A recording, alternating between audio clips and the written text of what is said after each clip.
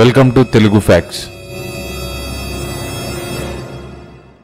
First of all మీకు బాగా ఎక్కువగా నిద్ర వస్తున్న ఫీలింగ్ వస్తుంది అనుకోండి, దానివల్ల ఉండే పరిమాణాల గురించి ఇప్పుడు మనం తెలుసుకుందాం. ప్రతి ఒక్కరు మనలో చాలా మంది వీకెండ్స్ కోసం ఎదురు చూస్తూ ఉంటారు. ఎందుకంటే వీకెండ్స్ లో హాయిగా నిద్రపోవచ్చు అని ఆ వీకెండ్స్ కోసం ఎదురు చూస్తూ ఉంటారు. వారంలో ఏ రోజు నెగ్లెక్ట్ చేసినా గానీ వీక్ డేస్ లో మాత్రం నిద్రని అస్సలు నెగ్లెక్ట్ చేయం. ఎక్కువగా నిద్రపోకపోతే సులభంగా విసుగు చెందుతారు. అలాగే రోజులో అలసిపోయినట్లు అనుభూతిని చెందుతారు, లేదా తరచుగా ఆవలింతలనే వస్తాయి. నిద్రలేమి నుండి మీరు ఎక్కువగా బాధపడతారు. తగినంత నిద్ర సరిపోక అనేక సమస్యలు మరియు మీలో కొన్ని వ్యాధులు అభివృద్ధి చెందే ప్రమాదాన్ని పెంచుతుంది. నిద్రలేమి వల్ల అలసట, నిరాశ, హార్మోన్ ఫంక్షన్ల మార్పులు, హృదయ వ్యాధులు, దృశ్య బలహీనత అంటే కంటి చూపు బలహీనత మరియు మధుమేహం కూడా వచ్చే ఛాన్స్ ఉంది. అందుకే ఖచ్చితంగా పెద్దవాళ్ళైతే డ్యూటీకి వెళ్ళి వచ్చిన వెంటనే తినేసి 1 గంట 2 గంటలాగి పడుకోండి. అలాగే అమ్మాయిలు అబ్బాయిలు అయితే మీ ఫోన్లు చాటింగ్లు 10ంటికే ఆపేసి హాయిగా పడుకొని పొద్దున లెగిసిపోండి. అలాగని 2-3 దాకా ఫోన్లతో చాటింగ్లు వీడియోలు చూసుకుంటూ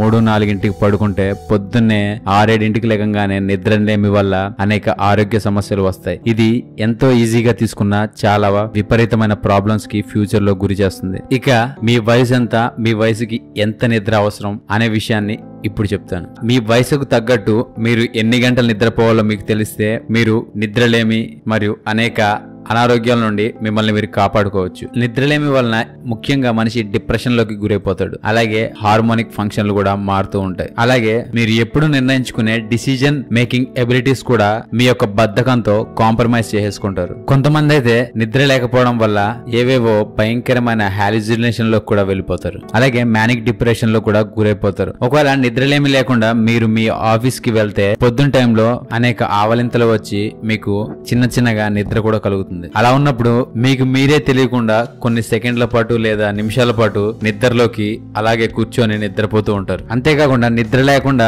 గనుక మీరు డ్రైవ్ చేస్తే ఒక్కోసారి కార్ నడిపేటప్పుడు కూడా నిద్ర వచ్చి కార్ యాక్సిడెంట్ అయ్యే ప్రమాదం కూడా ఉంది. అన్నిటికన్నా ముఖ్యంగా నిద్ర లేకపోవడం వల్ల మీ యొక్క బాడీకి చాలా ఎఫెక్ట్ పడుతుంది. దాని ఫలితంగా వెయిట్ పెరిగిపోవడం, కళ్ళ కింద నల్లటి వలయాలు రావడం, దేని మీద కాన్సన్ట్రేషన్ చేయలేకుండా ఉంటారు. అంతేకాకుండా ఏజ్ ఎక్కువైన వాళ్ళ కూడా కనబడతా ఉంటారు.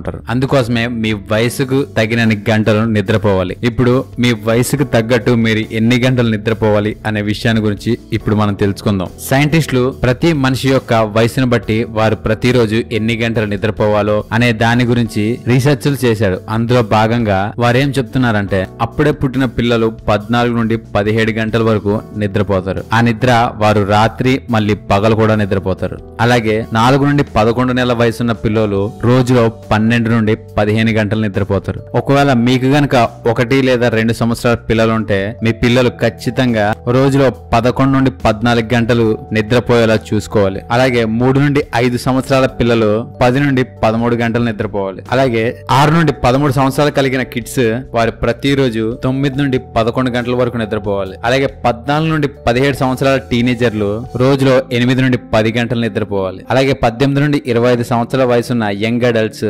ప్రతిరోజు జస్ట్ 7 నుండి 9 గంటలు పడుకుంటే సరిపోద్ది. అలా అనేసి రాత్రులు మాత్రం దుప్పట్లు కప్పుకొని చాటింగ్ చేయడం మాత్రం మానేయాలి. ఎందుకంటే దానికో ఎగ్జాంపుల్ ఉంది. మన ఇంట్లో పేరెంట్స్ చూస్తారని మనం దుప్పట్లు కప్పుకొని మనం ఎక్కువసేపు ఫోన్లు నొక్కుంటూ కూర్చుంటే ఆ దుప్పట్లో ఉండే చీకటి ప్రభావానికి ఆ ఫోన్ లో వచ్చే ఫోకస్ లైట్ మన కన్ను మీద ఎక్కువ ప్రభావం చూపుతుంది. అందుకే మెయిన్లీ దుప్పటి కప్పుకొని మాత్రం ఫోన్ ని ఎక్కువసేపు చూడకూడదు. ఇక 26 నుండి 64 సంవత్సరాలు కలిగిన అడల్ట్స్ అయితే వారు కూడా 7 నుండి 9 గంటల వరకు నిద్రపోవచ్చు. ఇక 65 ఏళ్లు దాటిన ముసలోళ్ళు రోజులో 7 నుండి 8 గంటలు నిద్రపోతే చాలు. దీన్ని బట్టి ఎంత ఎక్కువ వయసు ఉంటే వారికి నిద్ర యొక్క అవసరం అంత తక్కువగా ఉన్నా పర్వాలేదు. కానీ తక్కువ వయసు ఉన్నవారు ఖచ్చితంగా వారికి సరిపడే నిద్రని ఖచ్చితంగా నిద్రపోవాలి. 3 నెలల పిల్లలైతే ఖచ్చితంగా రోజులో ఎక్కువసేపు నిద్రపోవాలి. కుర్ర వయసులో ఉన్న పిల్లలు హెల్తీగా ఉండాలంటే ఖచ్చితంగా 8 గంటలు నిద్రపోవాలి. ఎందుకంటే కుర్ర వయసులో ఉన్న వాళ్ళు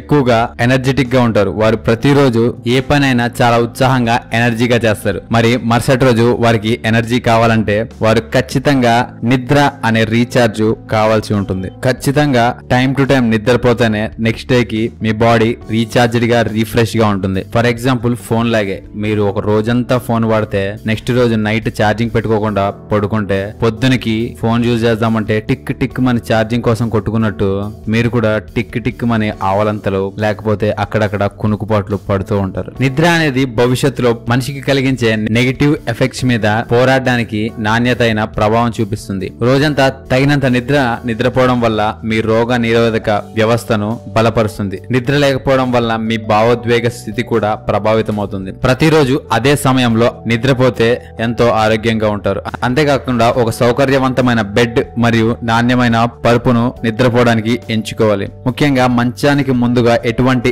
ఎలక్ట్రానిక్ గ్యాడ్జెట్స్ ఉండకుండా చూసుకోవాలి. రాత్రిపూట పడుకునేటప్పుడు వెలుగు ఉండకుండా బల్బులు ఆపేసి కొంచెం డార్క్ గా ఉండేలా చూసుకోవాలి. ఒకవేళ మీకు నిద్ర సమస్యలు అనేవి ఉంటే మత్తు పదార్థాలు అనేటివి నివారించాలి. అంతేకాకుండా మీరు గనక కాఫీలను సిగరెట్లను ఎక్కువగా ఇష్టపడితే పడుకునే 4 గంటల ముందు వరకు ఈ కాఫీలు గాని సిగరెట్లు గాని తాగకూడదు. అంతేకాకుండా రాత్రి పూట్లు ఎక్కువగా తినేయొద్దు మరియు పడుకునే 2 గంటల ముందు వరకు ఏమీ తినకుండా చూసుకోవాలి. అలాగే రాత్రిపూట పడుకునేటప్పుడు స్పైసీ ఫుడ్లు అలాగే హెవీ మీల్స్ ను తగ్గించుకోవాలి. వాటి వల్ల రాత్రిపూట డిస్కంఫర్ట్ గా ఫీల్ అయ్యి ఇండైజెషన్ జరిగే అవకాశాలు ఉన్నాయి. నిద్రపోలేకపోవచ్చు. అంతేకాకుండా మీ యొక్క గది చల్లగా ఉండేలా చూసుకోవాలి. అలాగే మీరు నిద్రపోయేటప్పుడు ఎటువంటి నాయిస్ కూడా మీ బెడ్రూమ్ లోకి రాకుండా చూసుకోవాలి. దానివల్ల మీరు ప్రశాంతంగా పీస్ఫుల్ గా హాయిగా నిద్రపోవచ్చు. చూసారు కదా, ప్రతి ఒక్క మనిషి తన జీవితంలో ఎన్ని గంటలు నిద్రపోవాలనే విషయం గురించి మీకు తెలియని కొన్ని ఆసక్తికరమైన విషయాలు ఈ వీడియోలో. Thank you for watching.